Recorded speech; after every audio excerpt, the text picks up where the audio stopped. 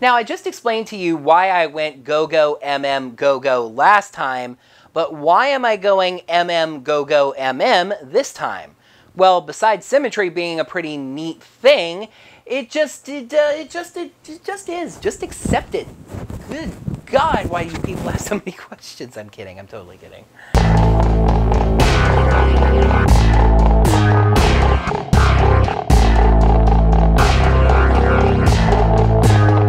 Hello there, heroes. I'm the Orange Ranger, and welcome to another comically long review, Shattered Grid.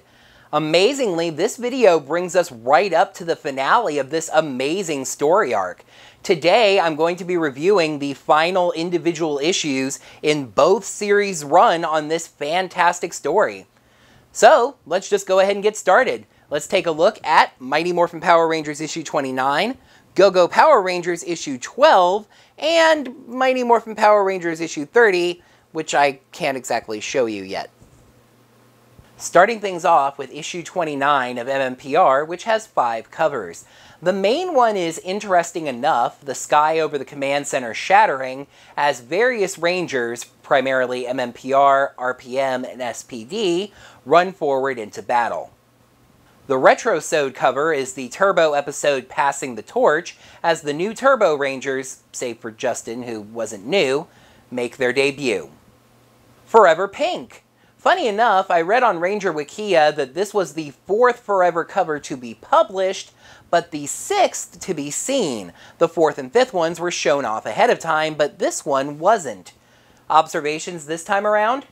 Well, another evil Ranger we've apparently convinced to join the fight, as SPD A-Squad Pink is up here. This is the first cover where I've specifically noticed a Ninja Steel Ranger. There's Ninjetti Pink. And I think this one up at the top is Ranger Slayer. I say that because I think this one over here is from MMPR Pink, but I'm a little unclear on which of them is which. There's an interesting cover from San Diego Comic-Con that's just Kimberly. It's pretty, though. And then this one. Yes, another honest-to-goodness Hyperforce cover. This one feels slightly more legit. It has the Retrosode border, and the Hyperforce Rangers are helmetless and displaying more of their traits. Huh. So MMPR 29 helps to establish the Hyperforce Rangers are legit. I wonder if I'll be coming back to that point. So it's been unclear what Lord Drakkon has been doing with the Rangers that he's defeated. I mean, he's shown no hesitation to kill in the past, right? But the start here seems to set us at ease on that. Kelsey, the yellow Lightspeed Rescue Ranger, is doing push-ups in her cell, but TJ, the blue Space Ranger, calls her out on her counting. Note here, the last time we saw TJ, he was floating unprotected in space as punishment for being a dick to Andros and Alpha. So it seems like Drakkon rescued him to keep him captive. In the command center, the Rangers have formed a bigger core team and discussed things. We get a better sense of what Drakkon is trying to accomplish. By capturing morphers and adding their powers to his own, he's making his powers more resonant to the morphing grid. If he can become personally similar enough to the morphing grid, he will be able to enter it physically. However, since these powers are not really supposed to exist in the same time, same dimensions, same places, etc., not to mention also passing powers out to his sentries like candy, this is what is shattering reality.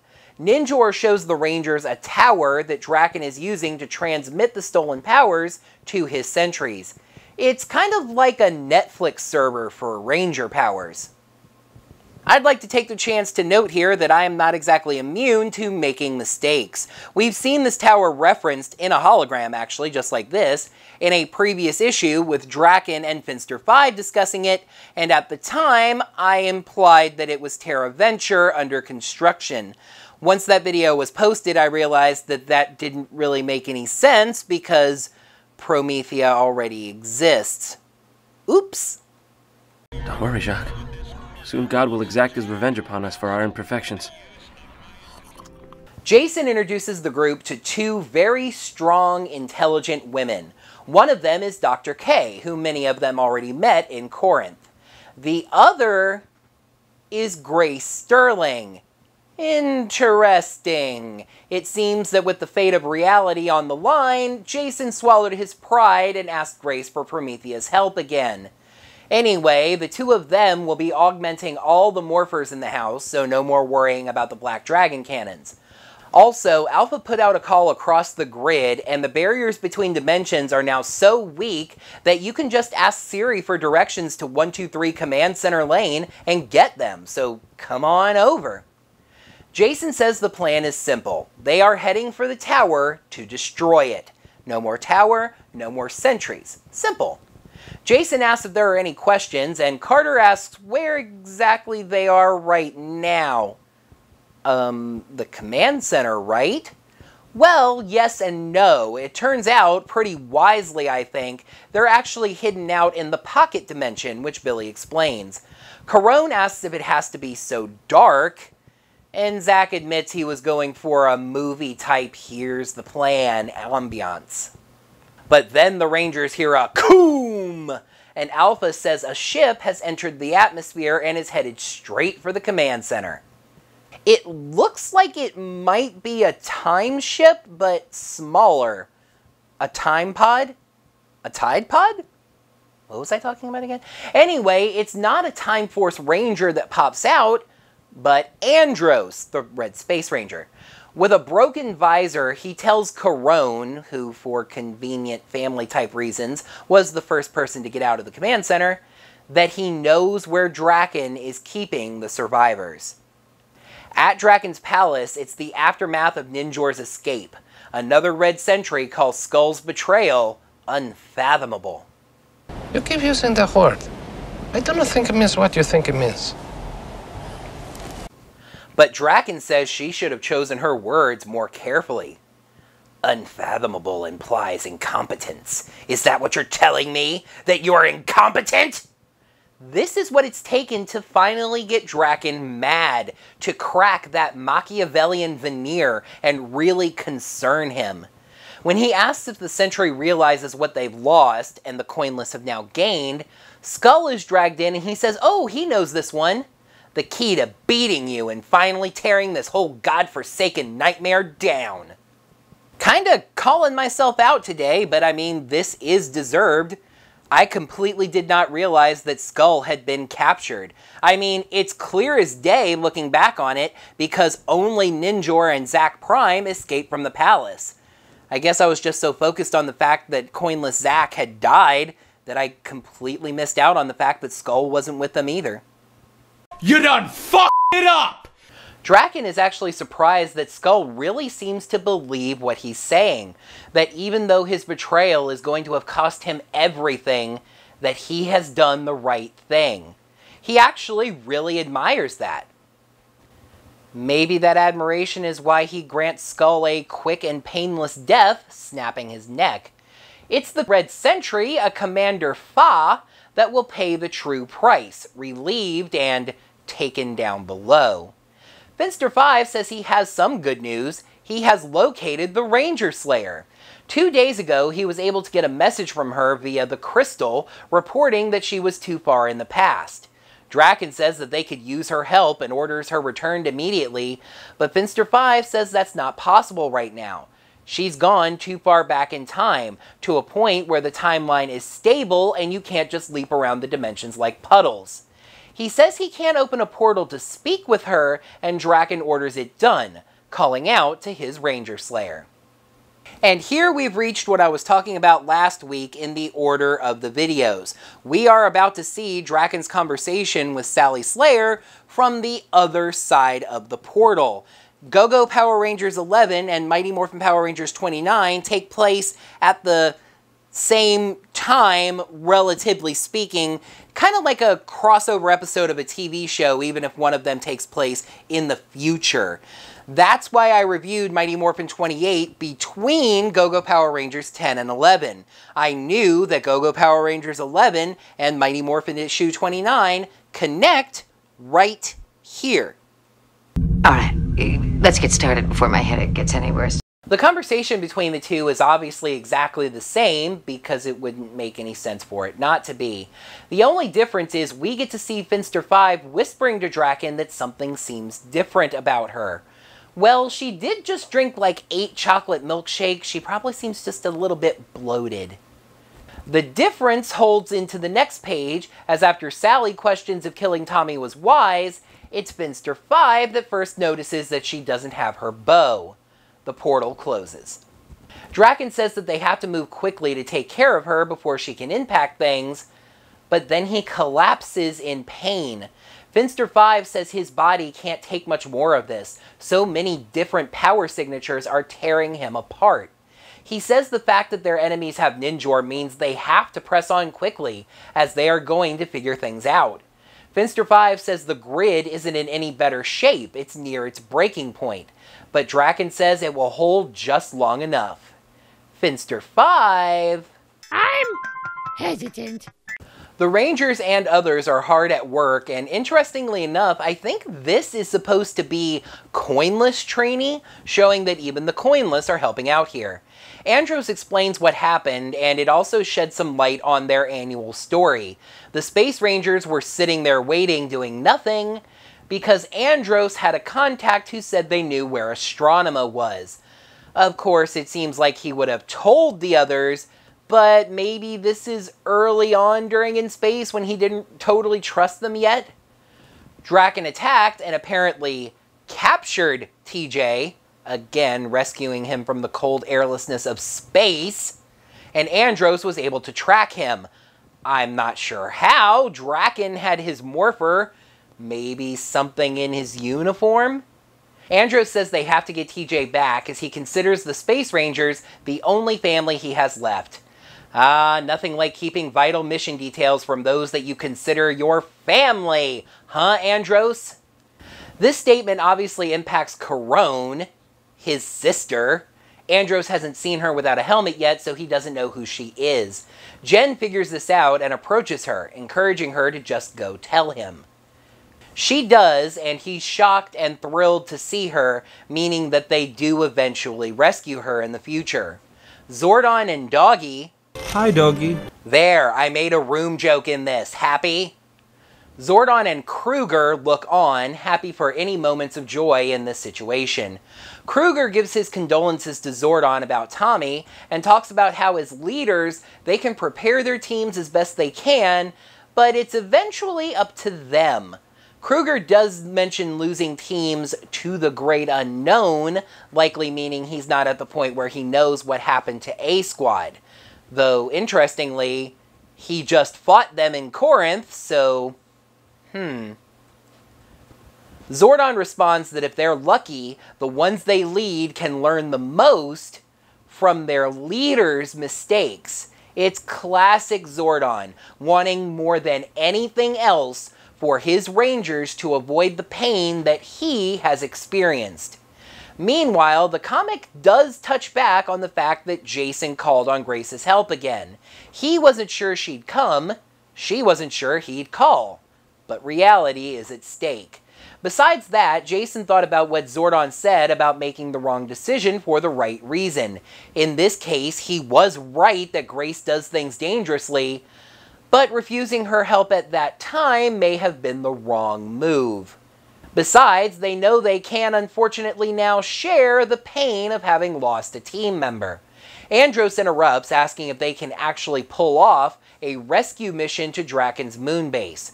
Kruger agrees, wondering if they can actually spare the number of Rangers that will be needed to do it. Grace said that she left Rangers to die on the moon once, and she's not going to do it again. Technically speaking, you left dead Rangers on the moon, but sure. Kruger basically says, You're gonna need a bigger boat.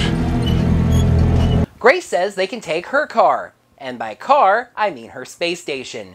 In case it has not been made clear yet, I've actually pretty much just come out and said it already, but let's just spell it out here. Promethea is Terra Venture. We even have a moment where Corone realizes that Grace built it, and Grace learns that Terra Venture is its new name in the future.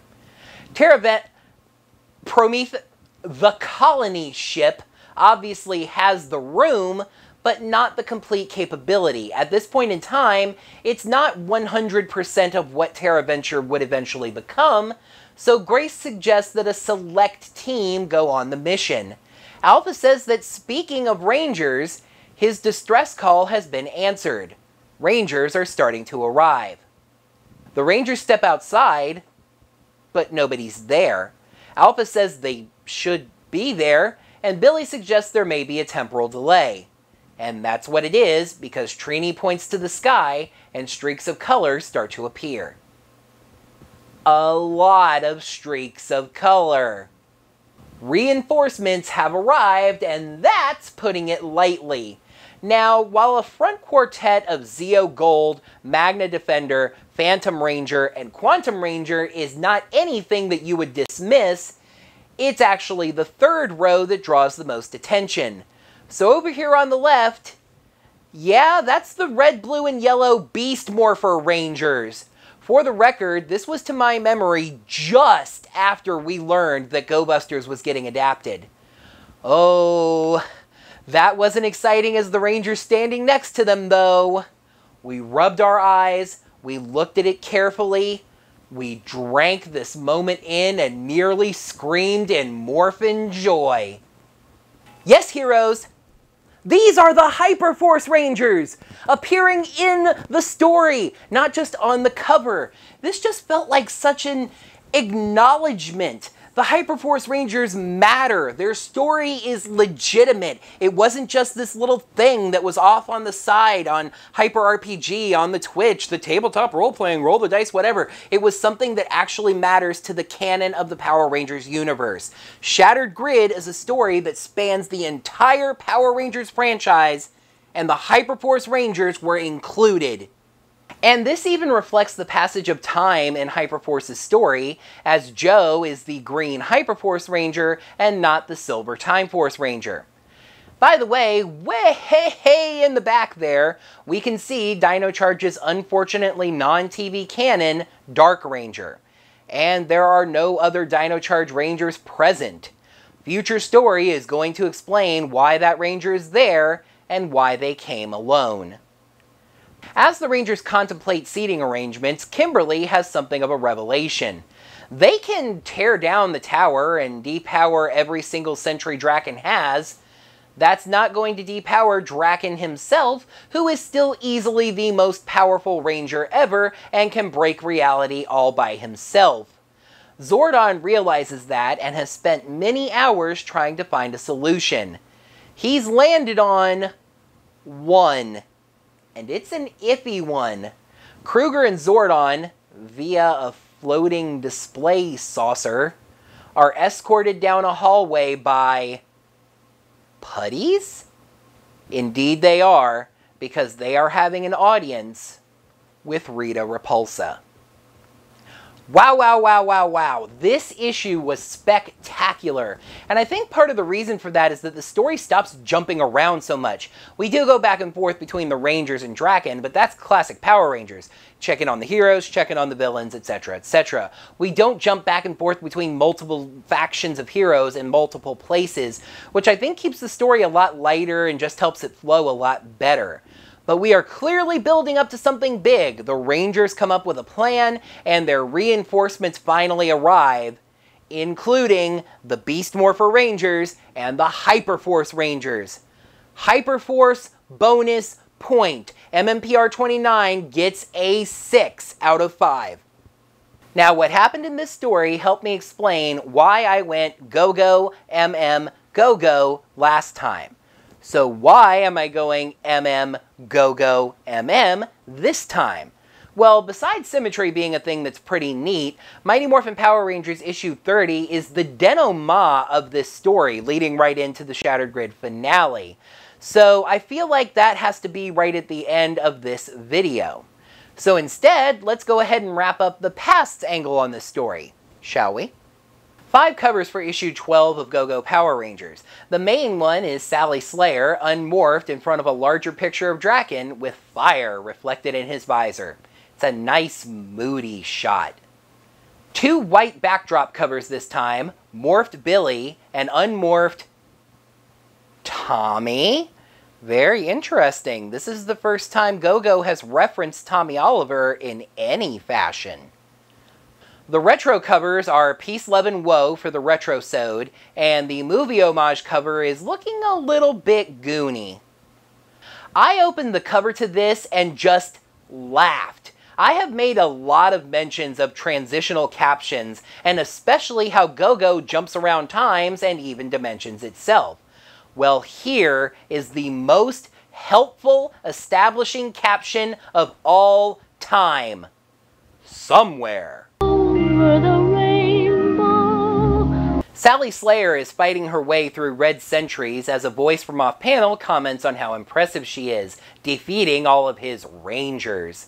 She pulls an arrow and fires, saying these things are not Rangers. Drakkon catches the arrow and wonders how they've been fighting each other for so long, but haven't killed each other yet. She jokes that all she's needed is a clear line of sight, but he says no, they haven't killed each other because they know that they're so much alike. He offers her a chance to join him, but she says that she lost the chance to save him a long time ago, knocking up 3 more arrows. He casts the spell that took control of her mind, lamenting that he had to resort to the magic that Rita taught him. Her eyes go all green, and her mind goes all to his command. At Jason's house, he's pulling a real man move. See, he's taken Zordon's words to heart and called his parents together for a little powwow. There's something important that Mom needs to know, and you just need to decide which of us is going to tell her. Yes, his dad said you don't burden those you love with your problems, but Zordon's advice was kind of the opposite of that. When you love someone, you do what's best for them, even if they're going to hate you for it. His dad sits down and clearly is about to come clean about his medical issues. In the command center, Sally is still apologizing to Billy for knocking him out when Kimberly walks in. This looks real bad, like she's betraying them, and it was all a trick the entire time, Kimberly even morphing to kick her own butt, but Sally begs for a chance to explain. Of course, she doesn't really actually explain, being incredibly cryptic about it all. She says there is something she has to do, and when it's done, she will be out of history's way forever.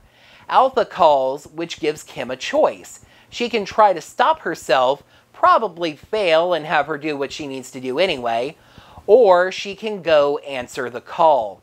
She chooses the latter, and Sally teleports away. Kim gets Billy up, since it's time for them to go fight monsters. As the Rangers head to the command center and learn about the monsters, morphing and heading out in their Zords, we see Matt texting all of them. He's following through on his promise. He wants to go investigate, but he's telling them that he's doing something crazy. He can't believe that none of them will answer him, and even tells Kim if anything happens to him, he loves her. As the Rangers form the Megazord, we learn that one of the monsters' names is Hammerdillo, an armadillo with a hammer, and a penchant to rhyme, apparently. The Rangers wonder if they should divide and conquer, but Billy says the individual Zords are still too damaged to function individually. The other monster is a lobster whose name is Crushstation. It actually feels like a while since the comics have had the cheesy pun-named monsters that we remember from the show. Crushstation, that's kind of hard to say actually, zaps the Megazord, which falls back. Sally gets to the Gravezord, even apologizing to it for taking so long. However, Matt has wandered in, trying to text the group that he's found an evil Ranger and Megazord, but the text failed to send. The Gravezord starts powering back up, knocking around some rubble and making Matt dive out of cover. This reveals him to Sally, who has removed her helmet. Matt is scared at first, before realizing exactly who he's talking to. He asks her for her real name, and she says that not telling him is one of the biggest regrets of her past. Meanwhile, the Rangers are getting beaten around by the cheesy monsters and are in bad shape. But then, the Gravezord dives in, slashing the monster away. Kim said she thought that she was leaving, and she says that she is, but figured they could use one last bit of help. Jason says that he thinks the Megazord is out of commission, but Sally says that she can help with that. Is that... Are they?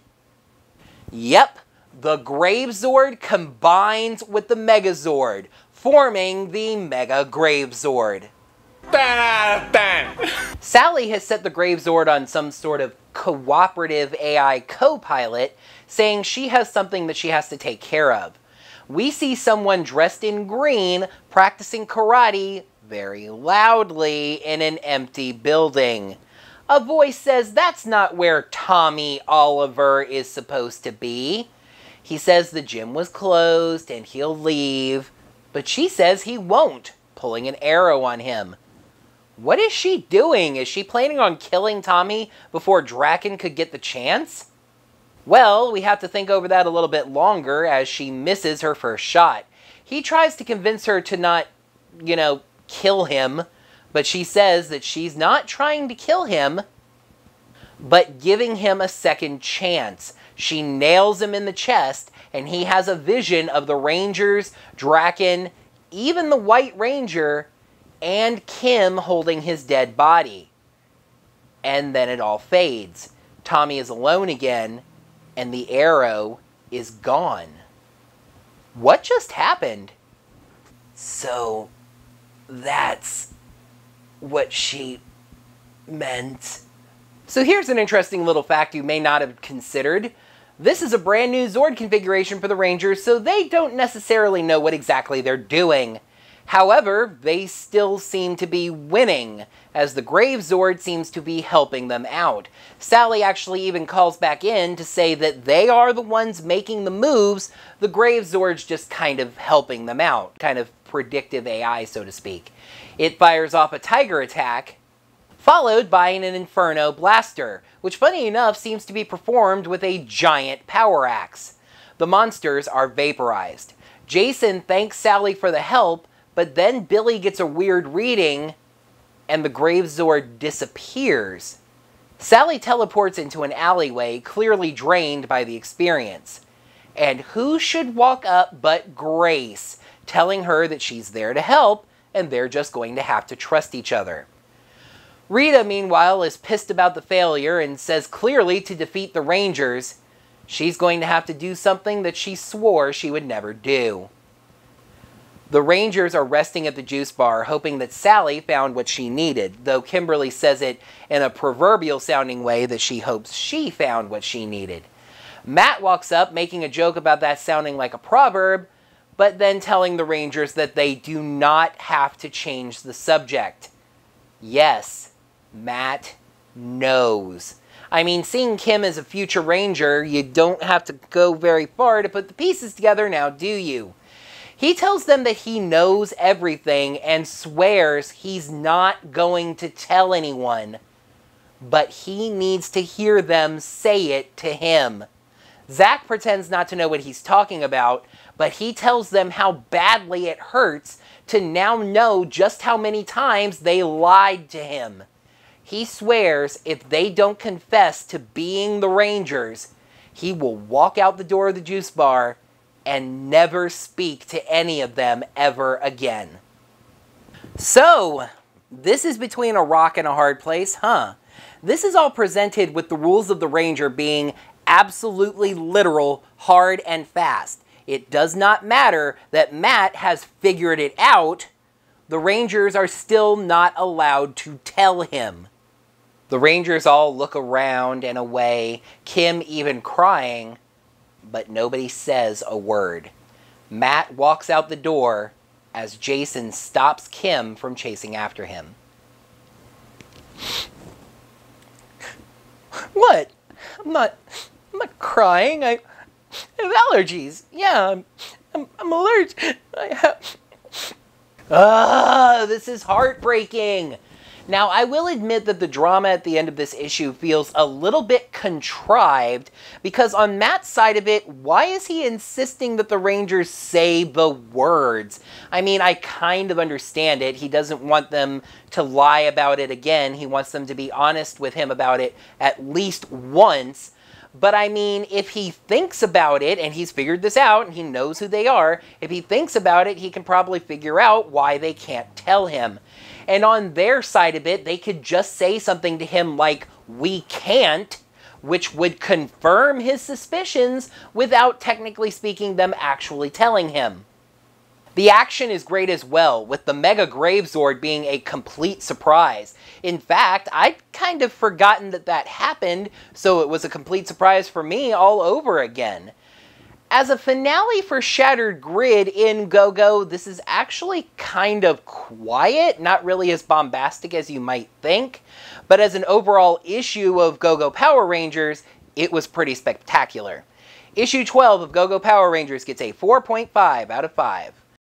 A few more covers to talk about for Mighty Morphin Power Rangers issue 30, as Legends Comics and Games in Fresno, California got 3 covers that reference other comic books.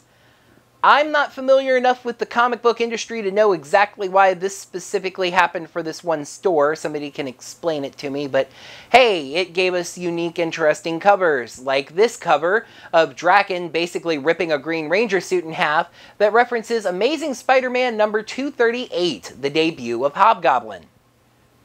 This cover is a reference to the Dragon Ball Z movie Fusion Reborn. And this one references Marvel's Infinity War. Indeed, it does that. Besides that, it was a pretty standard 4 covers. The main cover once again had a spoiler-free version made, and actually I need to use that right now because what's on the cover is in fact a spoiler at this point. I'll show you later, probably next video actually. The Retrosode kind of foretells what we're in for. It's In Space's Countdown to Destruction, Andros shattering Zordon's tube. It's a black attack for the Forever cover. I see a Psycho Ranger that's clearly diving towards Zack's back instead of into battle alongside him, right? Armored Black Mighty Morphin over here. Oh, hey, look, it's Jamie, the 1969 Black Ranger. It was so nice of her to take a break from being dead to appear on this cover. And the cover I actually have is one that I can't talk about right now, but I will definitely talk about next time, because I actually want to talk about this cover. La la la la la la la. Shut up! In Rita's Palace, she is naturally taking a moment to soak in that Zordon, of all people, is coming to her for help. Doggy is snide with her, but she gives it right back to him, asking Finster if they have any collars on hand. He'd love for her to try it, but Zordon gets them back on task. Zordon starts to explain what Drakkon has been doing, but Rita has been paying attention, eating popcorn and watching the Rangers scurry around. Zordon says that Drakkon threatens reality, but she's completely unimpressed. She's not worried about a Power Ranger ending reality, and these two are not giving her any incentive to help out.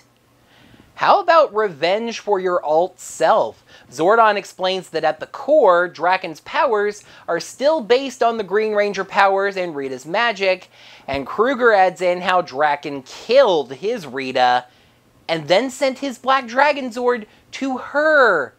Cheeky! Zordon, however, has gotten the hint here. You just have to butter Rita up a little.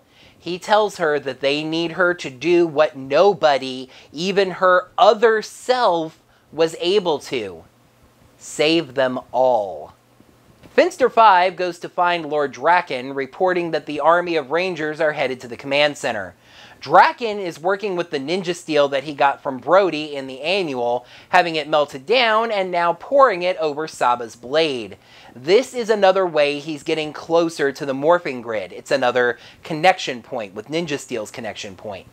Finster 5 is confused about why Drakkon doesn't seem concerned about the army of the Rangers, but Drakkon explains that this all makes sense.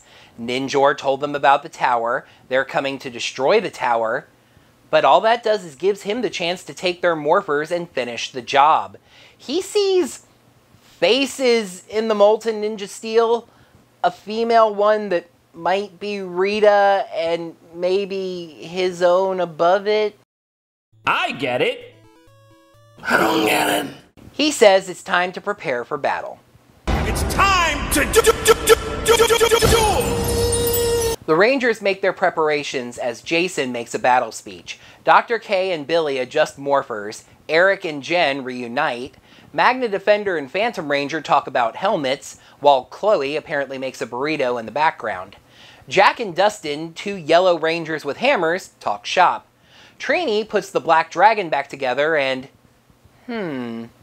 A team of Rangers approach Promethea, reporting for a separate mission to the moon.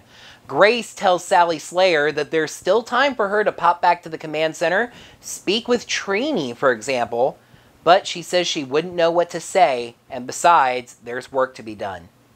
Jason stands with his team, Lauren and Jen, and speaks to the gathered Rangers and their army of Megazords. But we fight together. Whether we stand or whether we fall, we are the Power Rangers. Power Rangers! Kim says the speech was inspiring, but he says Lauren helped him write it. But Jason has a special assignment for Kim. You see, Lauren thinks that Jason should be leading the ground charge. It's kind of symbolic. So Jason wants Kim to pilot their Megazord. But it's in Dragonzord battle mode, a formation that her Zord is not a part of. Jason knows that and hands her the Dragon Dagger. Speaking of symbolic, she cries, thanking him, and assumes the powers of the armored Pink Ranger, hugging him. Alpha calls the Rangers, telling them Zordon is in position, and it's time. The Rangers teleport to the moon in Drakkon's dimension. I know that you know that I know that you know, so there's an army of sentries around the tower. And Drakkon has added Dino Charge Gold sentries and Jungle Fury Rhino Ranger sentries. Jason asks Lauren what she's thinking about, and she says how glad she is they got to... Cocoon! Lauren, please, language! One more reveal for Drakkon's forces as Silver Space Sentries attack from above. Jason orders everyone back on their feet, and Lauren tells anyone who has a battleizer to activate it. Of course, she might still be a little shell-shocked from the explosion, as she activates Super Samurai mode, when her battleizer would be Shogun mode. Maybe Jaden has that disc. The Rangers charge into battle. Rita, Zordon, Doggy, and Ninjor sneak into Drakkon's palace. Doggy wonders why they have to do this right here, but Rita says that magic forms a connection with a place. Drakkon's throne is a place that he spends a lot of time, hence it's the best spot. She activates a spell, and Ninjor recognizes the source, the Wizard of Deception. He implies that the cost of the spell was high, but Rita says, hey, she's the only one that can save them. From my recollection, the only actual cost to Rita was swallowing her pride a little bit. We've got a 2-page spread here that's more than a little bit hectic, so let's do our best to kind of sort things out. The Rangers are trying their best, let's try our best too. Top left, we start with another incredibly awesome moment because, heroes, that is the Hyperforce Megazord. The Zords fight, fight, fight as Mystic Force Yellow dives down to save Mystic Force Yellow. This is not a coloring error this time. The diver is Chip, and the divee is actually Gia, using the legend powers of Super Megaforce. Two things here. Number one, this joke only really works considering that the art missed a minor detail. Gia should be wearing a skirt even when she's using powers that were originally used by a male. Number two, the last time we saw Gia and Noah, they were using their original Megaforce powers. Now, they did have access to those powers even during Super Megaforce, frustratingly enough for me, if you watch some of my reviews of that season. It's just that if they were fighting someone as strong as Drakkon, why were they captured using their weaker powers? The Gold Rangers stay up high, aiming for the sentries driving around in these mechs. Jen asks Chloe if she has her scythe, since it might just be the time to use it. For the record, it is actually super unclear if this Jen is the one that sent the Hyperforce Rangers on their mission and knows them, or not, since either way, they've had some time to talk. RJ punches a sentry that Merrick was shooting at, but RJ says there are plenty more. Then Drakkon slashes Levi and reveals another reason that he coded Saba in Ninja Steel. because this somehow, and I mean that was a phrase we used a lot in Ninja Steel, so maybe it's just the somehow power. This somehow gives him the ability to absorb Ranger's powers directly on the battlefield using the sword. Don't ask, I don't really know. I get it. I get it. I get it. But they have a much bigger problem, literally, as Serpentera enters the battlefield. Now, in the Hyperforce Shattered Grid sessions, the story actually centered around a fight over Serpentera, so this is actually a nice tie-in. Or, that was actually a nice tie-in to this. Anyway, it vaporizes 3 Megazords, then looks towards the mighty Morphin one. Kim calls out for an attack, and Serpentera eats them. Oh. Drakkon slashes an alien ranger, and Jason calls for the ground rangers to light him up. But Drakkon just knocks them back and takes Merrick's powers. Kim, who apparently survived getting eaten, aims at Drakkon with her bow, using the dragon dagger as an arrow. She hits Drakkon straight in the chest, but he tanks the shot and prepares to mess her up. But then he drops to one knee and sees that his powers are starting to phase, teleporting away. He lands in his chamber. Well, well, well, Lord Drakkon. I'd offer you a seat, but it's occupied. Rita explains what she's done, how his powers were built on her foundation. He accuses her of making a deal with her devil. Interesting kind of reversal there. The devil making a deal with God? She says the candle will burn out his powers, but she's feeling a touch impatient. Zordon and Kruger object, but she says that this is their problem. They've never been willing to take the necessary steps. Oh, you should have just let her do it. Finster 5 busts in, zapping them with Lord Zed's staff because that's a thing he randomly has for some reason. He says he's been wanting to do that for a long time and realizes that Drakkon is hurt. He says the candle is taking his powers. Finster 5 smacks it aside, but that's not enough. Maybe you should try blowing it out. The spell has taken hold. Finster 5 wants to run some tests, but Drakkon refuses. He's too close to getting into the grid, and the Rangers are too close to stopping him. He orders Finster 5 to take him to all of the other morphers. Finster 5 says Drakkon is tapped out. Adding power from one set that he already has will introduce the instabilities he mentioned before. Drakkon insists, but Finster says it would be fatal.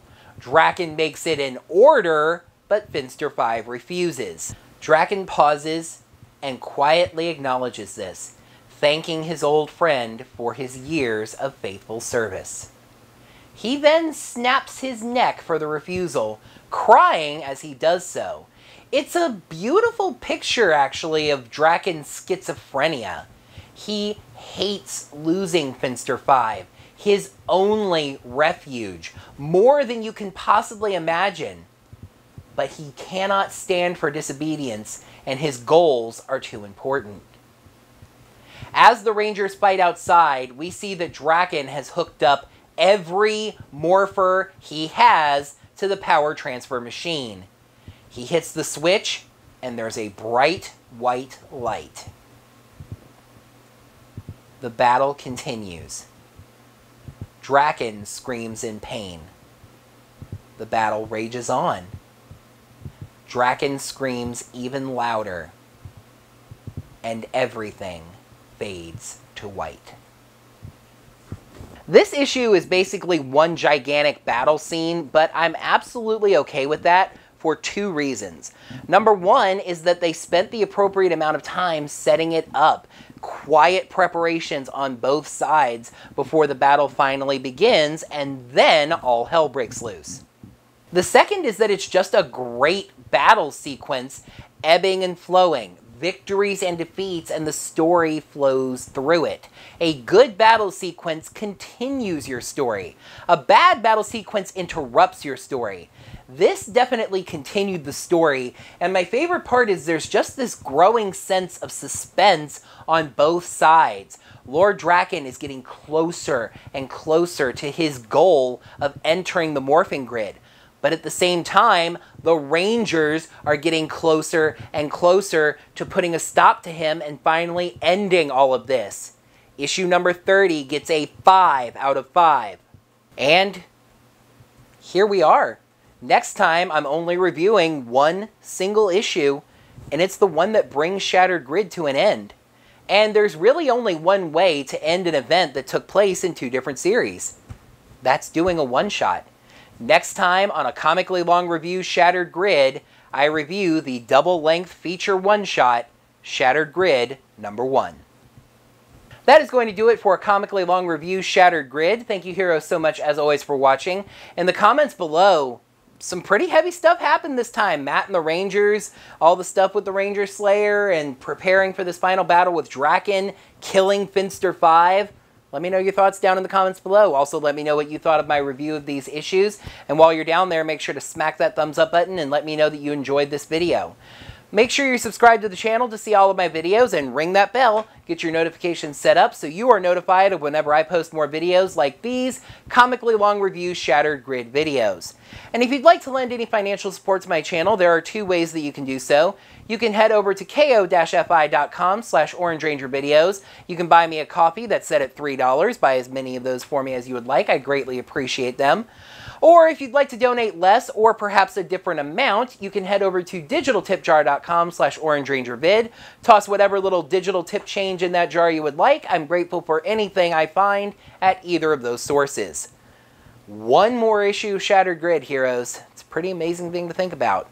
Until next time, may the power protect you.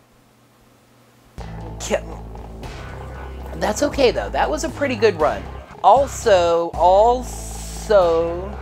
Alpha put out a call across the grid, and for some reason my eyes just completely zoned out on where I was looking, because it wouldn't make sense for it not to be. The only difference is... I'm hesitant. Fine then, you don't get me grid. I want grid, I want grid. It's morphin' time! Shump.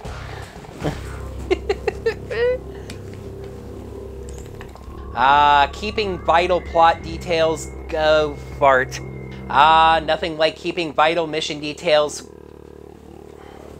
Jen figures this out and approaches her, encouraging her to her farts. We can see the dino charge is unfortunately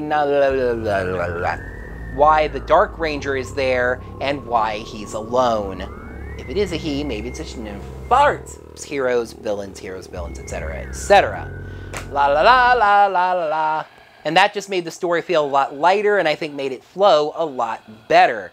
And I don't know the rest of this. Now, I finally explained in this story why I went go-go go-go last week.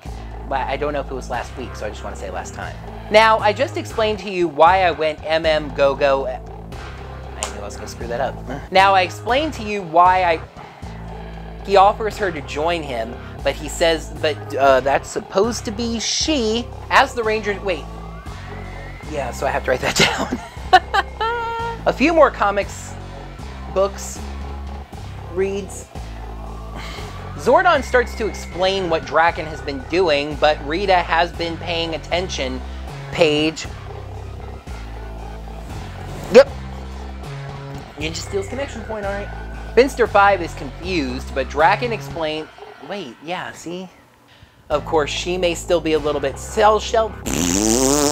Of course, she might still be a little oh, God. Doggy wonders why they have to do this here. Here. Rita, Zordon, Doggy, and Ninjor sneak into Drakkor's 2-page spread here that's more than a little bit... Oh, God, okay. I'm like, I've got to slow down. I'm starting to trip over my words. 2-page spread here that's more than a bit hectic, so Now, they did have access to those powers doing 2 things here. Number one, this joke... But the thing is that I don't... Oh, God. A bad battle puts a stop into an... And here we are. Next time on a comically long review, I take a look at...